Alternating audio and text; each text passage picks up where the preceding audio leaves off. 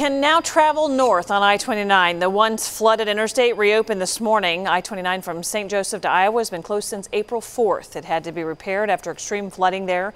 This is big news for drivers heading north. The trip to Omaha is usually 3 hours, but the detour around I-29 was causing it to be about 5 hours. So back open today. Also relieved are businesses along I-29. 41 Action News reporter Stephen Dowell talked with one business manager who feared her store might go under if the interstate didn't reopen soon.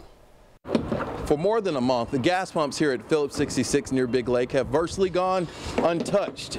Now I-29 is back open and they hope to see more business, but meanwhile, dozens of flood victims are behind the gas station calling this place home as they try to rebuild.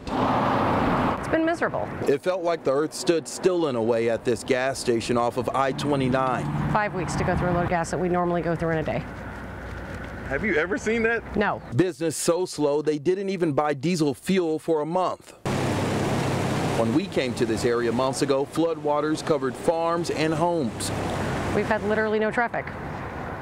So that's our bread and butter.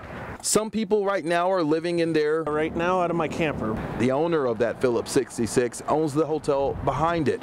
They let flood victims stay here at a discounted rate. They're letting them store it for free. They're putting people up in the hotel for cheaper rates because they're flood victims. I mean, what they've done for us is just amazing. Now that I-29 is back open, business will return.